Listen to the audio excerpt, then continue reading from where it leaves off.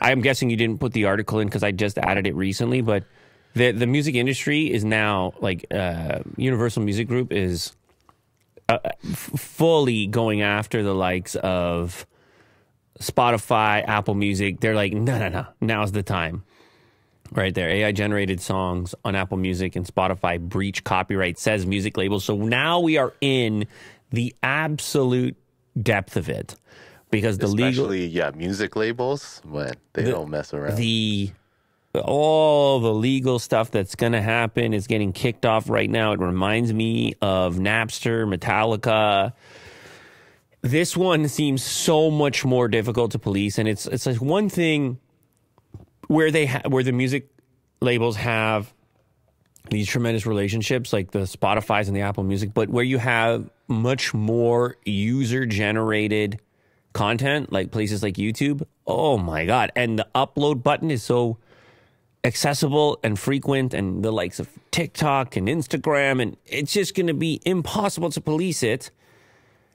And that's why they had to come up with systems that started to look for melodies and all this variety of systems to search for copywritten material. And now they've been officially asked by these record labels, and these companies are worried about these record labels because they're sitting there saying, well, we kind of need this music so we can keep billing our customers. And do we have to build tools now to police this? Because it can't be humans. So now we're going to have to build AI to look for and hunt down AI. Yeah. Ironic. There's some wild stuff. AI-generated songs are created in a similar way to AI-generated systems, ChatGPT and Bard. The systems learn by analyzing huge volumes of text, but in this case, huge volumes of voice, images, obviously, as we know, video.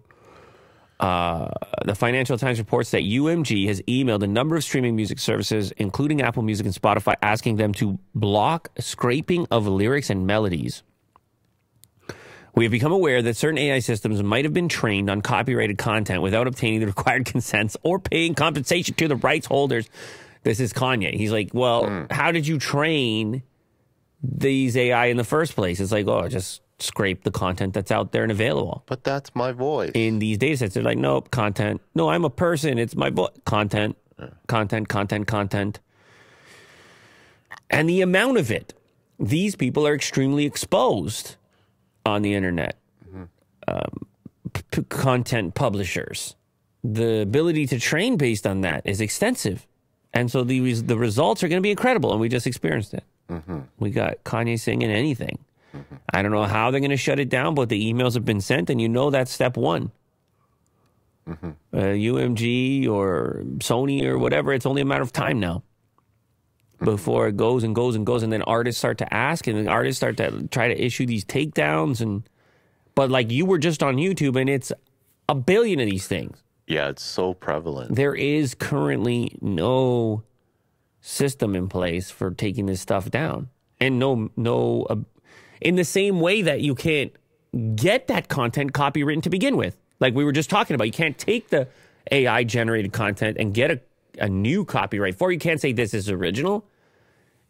In the same way, it's becoming difficult to attach these newly generated pieces to the original or the previously copywritten version of it, whatever the song happens to be. Yeah.